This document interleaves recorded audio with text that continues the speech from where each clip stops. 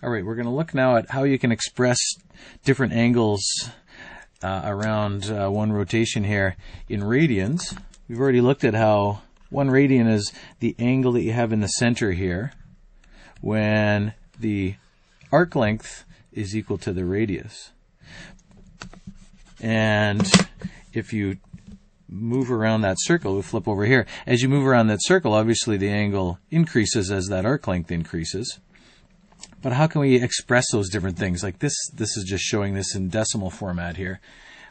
This is actually approximation. This should truthfully be an approximately equal to sign here because it involves, there's more decimals there. If I go halfway around here, this is going to be the key here. We looked at how halfway around is pi radians.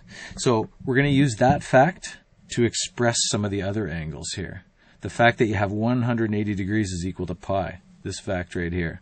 So to do that, let's get a scale that we can use. So let's turn off the angle. Let's turn off the radii and the arc. And let's put a degree scale here.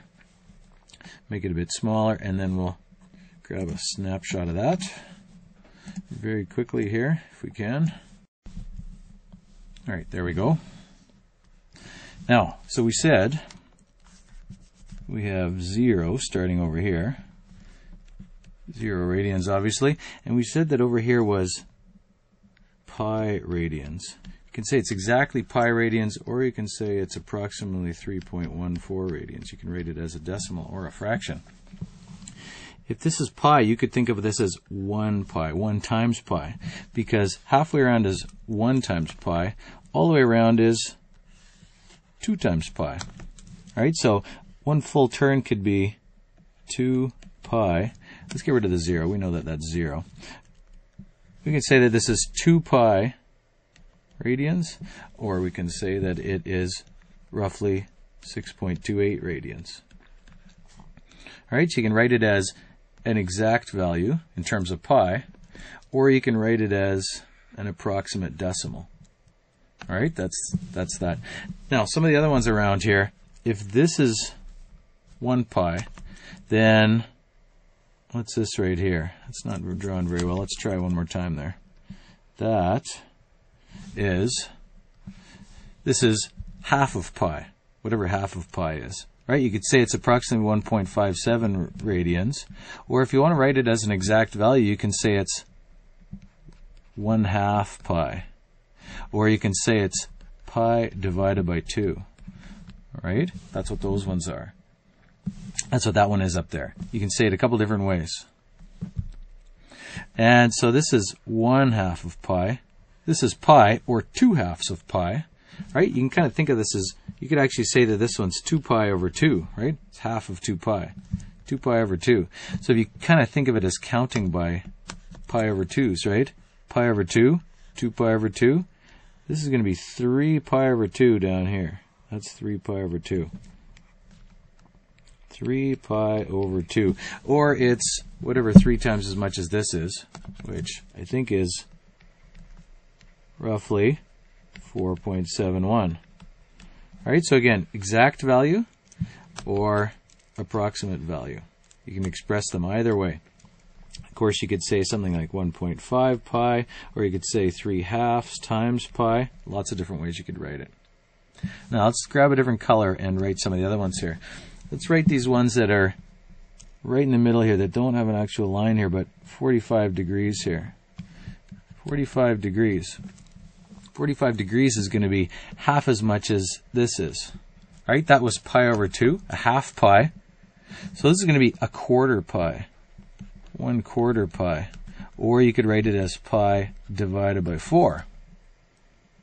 All right, I'm not going to worry about what the decimal approximations are there because you could work it out. Just go to your calculator and see what that is, pi divided by 4. And then one that's related to that is on this side. Okay, 135 degrees there. 135 degrees. Well, if this is pi over 4 or 1 pi over 4, this would be 2 pi over 4, right? You could call this one 2 pi over 4. This is going to be 3 pi over 4. Just think about it as counting by pi over 4s around there, right? 1 pi over 4, 2 pi over 4, 3 pi over 4, 4 pi over 4, right? 2 halves, or 4 pi over 4, right? If that helps think. Because then we can do this one right there, 225 degrees. That could be, not could be, it is 5 pi over 4, or 1 1/4 pi.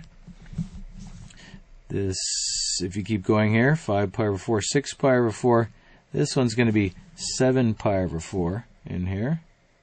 Oops, not drawn very well. Well, that's the most crooked straight line I've ever drawn. And that's not much better, but it'll do. 315 degrees. That's going to be, let's count from the start again here. We have, let's use a different color here. 1, 2, 3, 4, 5, 6, 7 pi over 4, all the way to there. 7 quarters, right? Or 7 pi over 4. You can call that 7 pi over 4. All right, so those ones that are related to 45 degrees, they're all to do with pi over 4. Now, if we keep going with this idea here, let's go purple with the, let's try this 30 degrees here. Okay, 30 degrees. I'm not going to put the lines in the center because I think it's going to get us pretty crowded pretty quickly here. Oh, maybe I will. I guess it doesn't hurt. That one right there. Related to 30 degrees. Well, let's think about this. If halfway around is pi, and 30 degrees is 1/6 of that. All right? 30 degrees out of 180 degrees, it's 1/6 of that, so that this is going to be called pi over 6, or 1/6 of pi.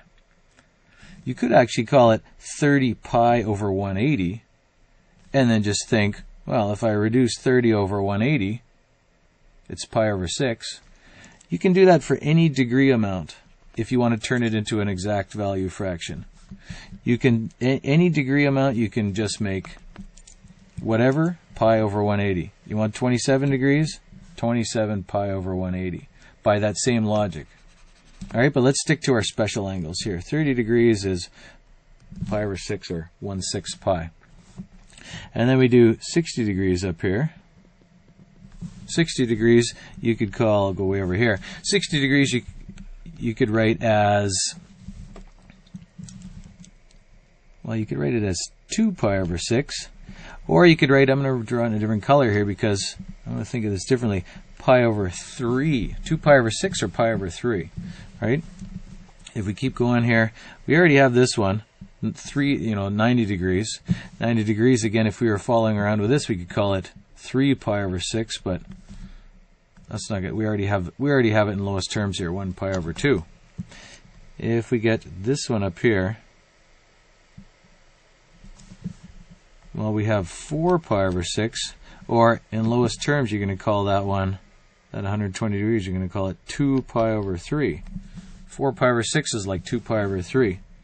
And we keep going here, we have 150 degrees, except I should stick to the color scheme here, I think. I was drawing in purple. 150 degrees, 5 pi over 6. I erased my red line there, let's put it back. Alright, we keep going here. 6 pi over 6, already got the name for that, is 1 pi, right? You could call it 6 pi over 6, or 3 pi over 3, or 2 pi over 2, or whatever. So we're counting by 30 degrees. 30, 60, 90, 120, 150, 180. 210 is going to be the next one that's related to 30 degrees. That one's going to be called 7 pi over 6. And then the next one here is going to be called, let's go out here, 8 pi over 6, or in lowest terms, you're going to call that one 4 pi over 3. And if you keep going here, well, we got 9 pi over 6, and then 10 pi over 6. 300 degrees, whoa, 10 pi over 6, or, if we put that in lowest terms, 5 pi over 3.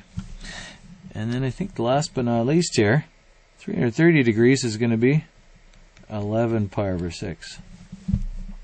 All right, so you can write them as exact value fractions, right?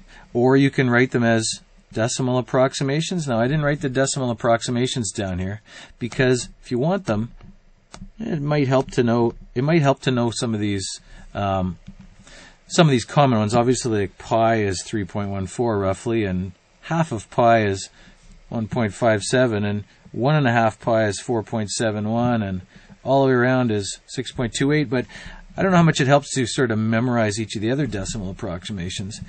But it is going to help you to know some of these common ones, right? Some of the common special angles. 30 degrees is pi over 6.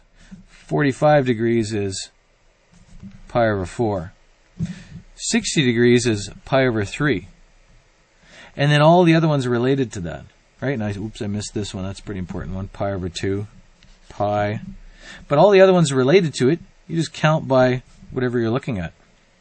There's all these ones that are related to 30 degrees here. Right? Or sorry, 60 degrees. There's 60 degrees. There's 120 degrees. Right? That's 2 pi over 3. 180 degrees is 3 pi over 3. I didn't write it down here. 240 was 4 pi over 3. 300 was 5 pi over 3. Right? You can count by all the way around there, and this would be 6 pi over 3.